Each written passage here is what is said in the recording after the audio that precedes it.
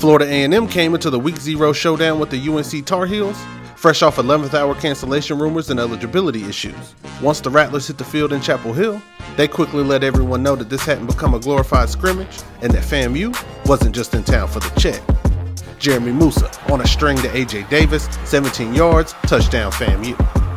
UNC coming to get that lead back. Drake May finds Bryson Nesbitt, 23-yard score, 7-point lead. And Carolina was up in that joint lit. But we HBCU, so you know we gonna clap back. Jalen McLeod, 5 yards, all heart. 21-14 UNC lead. Drake May looking like he got an NIL deal from the movie Any Given Sunday.